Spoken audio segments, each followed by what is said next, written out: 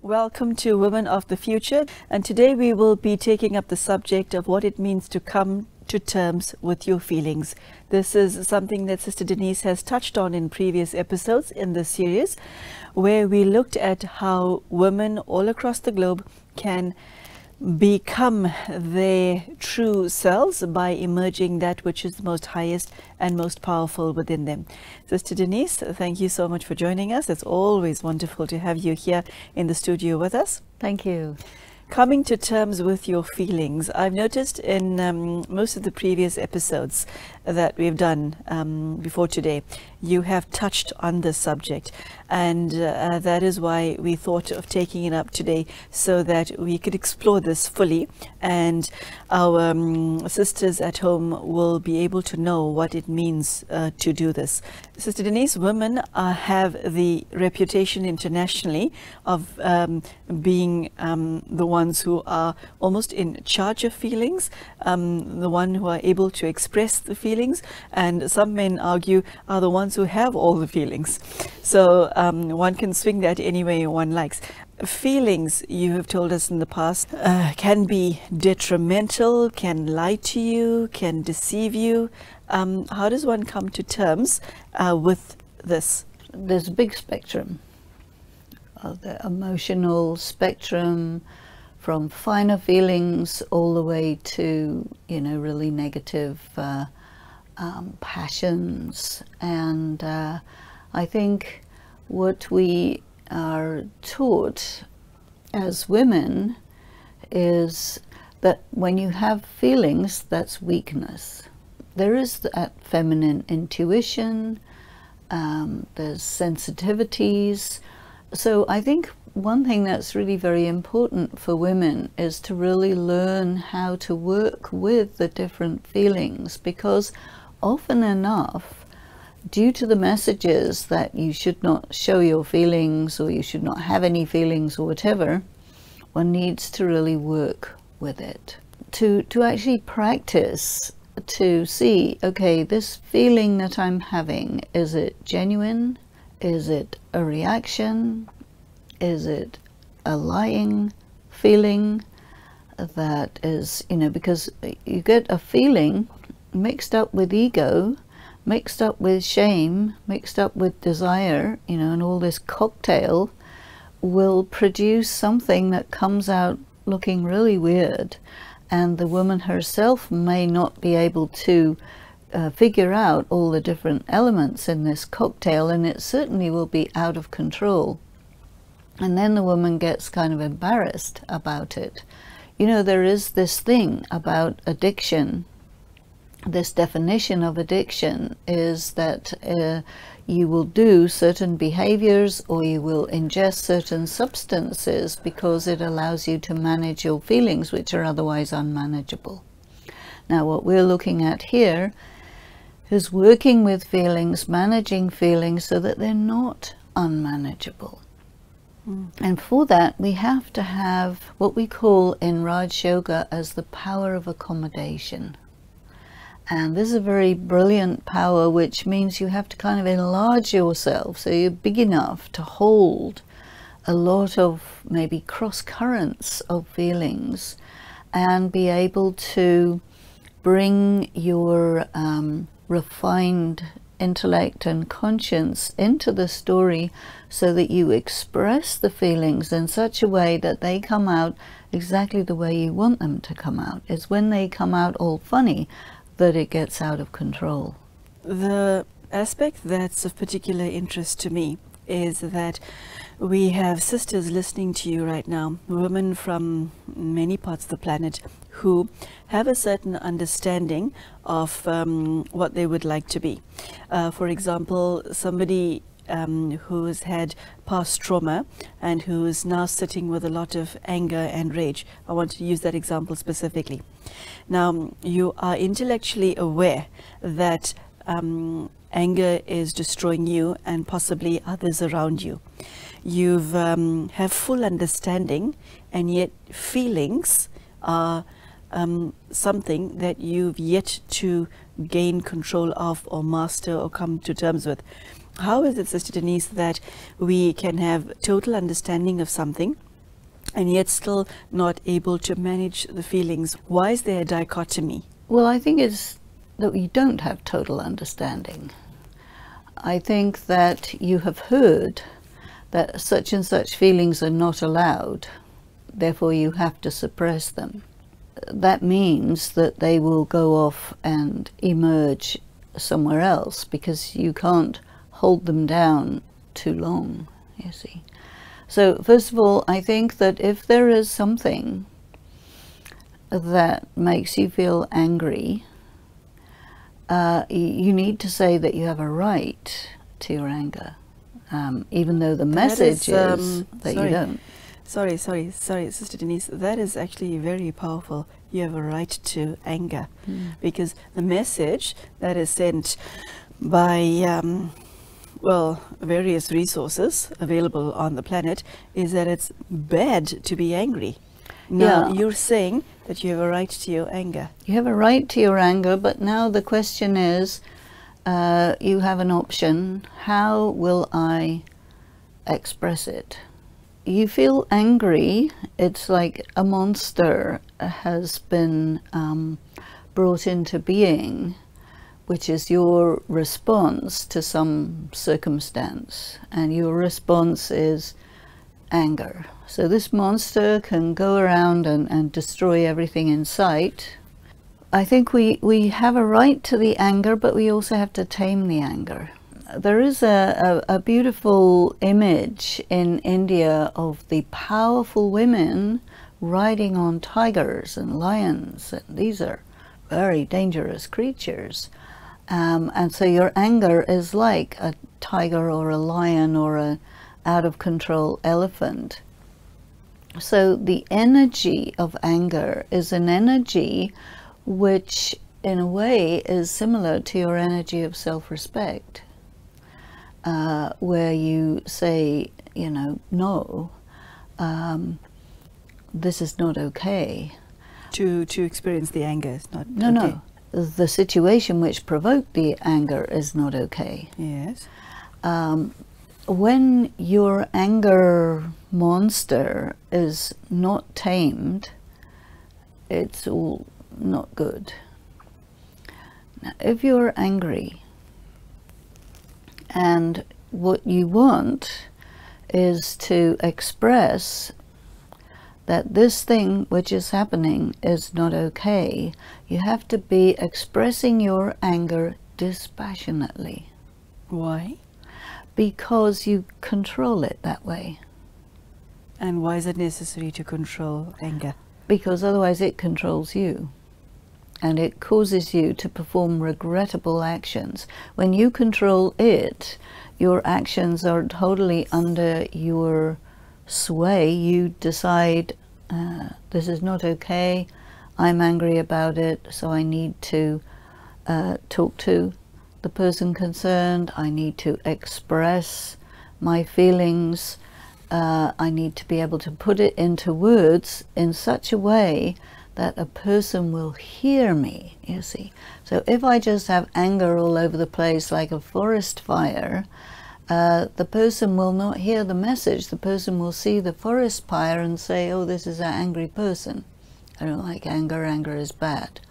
But if you're angry about something, you tame the anger and you say, when you do this or when you did this, it made me feel such and such, such and such and such and such.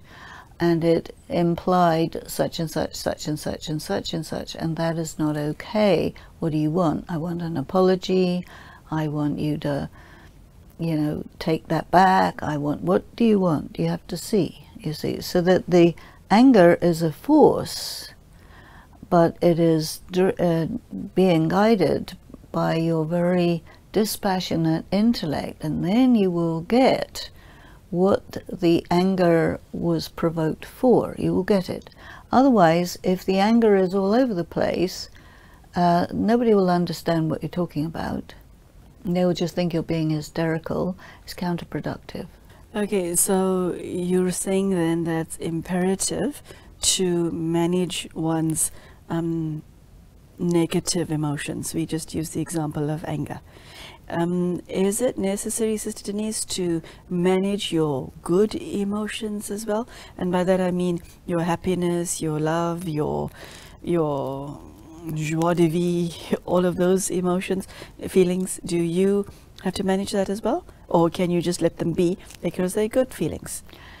Definitely they're good feelings, and I think it's something, you know, we have this word in India, this word Maryada. And so there are lines within which you need to stay to keep that emotion positive and not be misinterpreted or something like this. It's really about developing the art and skill of applying your feelings in such a way that they're always, you know, under your control, and you are never under their control, because they're powerful energies. But who are you? You are not your feelings. Now, some people think, I am my feelings. That's where it gets out of hand. Take us through that step by step, Sister Denise, because a lot of women listening to you right now will say, I'm sorry, what? What do you mean you're not your feelings? That is more difficult to deal with than I'm not my thoughts. Far more difficult, because feelings are felt at your core. But they're still possessions. Feelings are possessions. Well, you say my feelings. That's using the possessive. You don't say I feelings. Sister Denise, I understand what you're saying intellectually. It makes a lot of sense. But how are you able to implement what you just said? What do you do with this understanding? And my concern is, if you create distance between you and your feelings, won't you become, I don't know, dead woman walking? No, Not? no. Your feelings are like ornaments or skills, or they belong to you, and you can do with them as you choose. It's really a matter not of creating distance between you and your feelings, but of differentiating between you and your feelings. Okay, somebody who's spiritually grounded, does she ever act on her feelings? Of course she does, but she will act on her feelings having decided, I will act on these feelings in this way, that way, or the other way. Okay, so your feelings are like a consultant. Let's look at it a different way. Okay. Something happens, you have a reaction. You will call your reaction your feelings. I will say it's not your feelings, it's your reaction. You have a reaction which stimulates a lot of feelings. If you do not manage those feelings and that reaction, the karma that you do will not be what you want it to be. You will perform an action under the influence of those feelings, and it'll be a regrettable action. And then you have to come back and reset and sort out and apologize and all sorts of things which are not good for your dignity. I think that you have raw, gross feelings, and then you have very refined feelings. I think the person who is spiritually developed will have learned how to work with feelings to such an extent that the feelings are always, you know, expressed in exactly the way that you want it to be, bearing in mind all the long-term consequences of that expression. You see, an artist with a paintbrush and color can throw the color on the canvas, but he has to be able to control the color to make the image that he wants, you see. And it's like that with feelings. Feelings are our colors and paintbrushes and so on.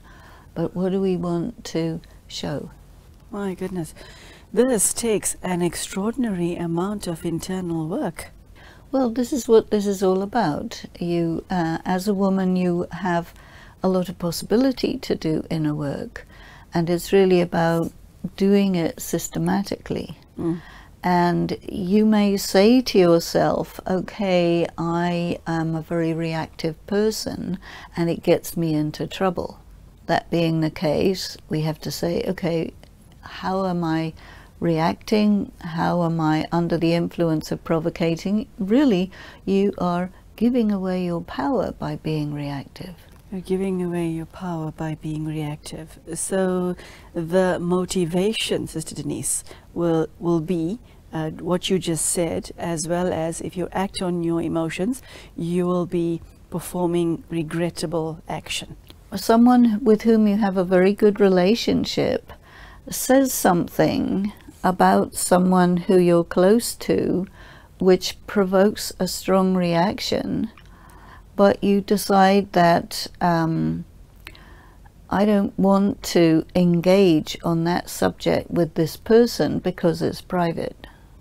I have to be able to get my provoked feelings to come down quietly and sit, because it's not my choice to get into an argument about this subject. This is a private matter between me and myself, not between me and that person. Do you see what I'm saying? Yeah. And sometimes people can provoke stuff which has nothing to do with them. Yeah.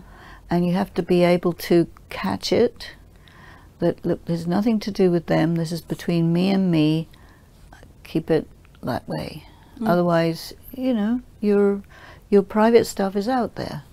Yeah. I'd now like to touch upon the subject of relationships, which is an all-important subject for most women. This is not just the most significant relationship in one's life that I'm referring to, but we choose our people in our lives, friends, and some friends become family.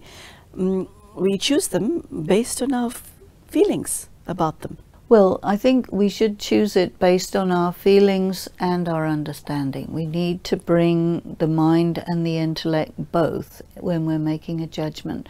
Because if we make judgments based on feelings, as the feelings change, the judgment's going to change. Feelings keep changing. There's a woman watching you right now who's fallen in love and wants to get married. And deeply, deeply in love. And then she's also aware that the divorce rate in her country, as it is globally, is shockingly high. And she wants to know what criteria she needs to use to decide whether to take this relationship further or not. Well, what she would need to do is check out the person's character. Without the feelings. Without the feelings. That's quite a challenging thing to do, because it's a matter of your life. You say you want to get married, you're not going to get married with what you're feeling right now. You're going to get married with a person who has a history, who has a character, who has other relatives and so on. And so, okay, your feelings make you feel attracted to that person physically, emotionally, on that particular period of time. And you know what we say in Raj Yoga is this strong attraction is an indicator of karmic account. And of course nobody knows that, but we know that. So if I'm attracted to somebody, it'll bring up a red flag and say, aha, there's going to be some element here of karmic account. That means the attraction is going to really tie you up together, and when you really can't separate, that's when the repulsion sets in, and then, you know, you can't separate because you're too tied up. So if people know that, they will follow the dictates of their feelings with caution. Whoa, Sister Denise, that is quite a bomb. Yes. I feel like stopping here and just going into silence because that was so extremely loaded. For those of you watching, I'm going to leave that right there because I don't think it's necessary to take it further. So, Sister Denise, when it comes to one's internal world, how do you know whether you are a balanced, healthy someone? When you don't need anyone. My goodness, this is one of those episodes where I think we should have another 50 episodes just because of what you said in this one. There isn't a single person on the planet watching you right now, even those who are not watching you right now, who doesn't feel that they need at least one person, not just one, at least 20, 30, 100. Okay, take the word needy. If you're needy, and you see somebody, oh, I need this person, not because this person's necessary, but because I'm needy, and I'm going to use that person to fulfill my needs, which is actually improper way to relate to that person. How should one relate to a person? You just have to see, okay, here's this person who's come into my life. What is life all about? What is this all about? You have to really look at it cool, calm, and collected, and not just make a lifelong decision based upon a momentary feeling, or especially not a feeling of need, you know. And so many people are, you will make me happy. Excuse me? That's not going to work. It is not anybody's responsibility to make somebody happy. You have to make yourself happy. There are very few women on the planet who know that. Part and parcel of getting into a significant relationship with somebody, you know, the relationship, is because you have an expectation that that person will treat you in a way that's designed to make you happy. Better look at it a different way. When you come together with another person, you're going to share your life, you're going to share family, you're going to share time, money, so many things. You have to really see dispassionately if you're really matching with that person. Dispassionately. Yeah. And then you can say, okay, my feelings actually need to be secondary to these other considerations. That's difficult for women. Yeah, because we're all about feelings. Mm-hmm. But feelings to the exclusion of common sense is not good. That's another bumper sticker. Feelings to the exclusion of common sense is not good. If one proceeds in that direction, the consequence will be what?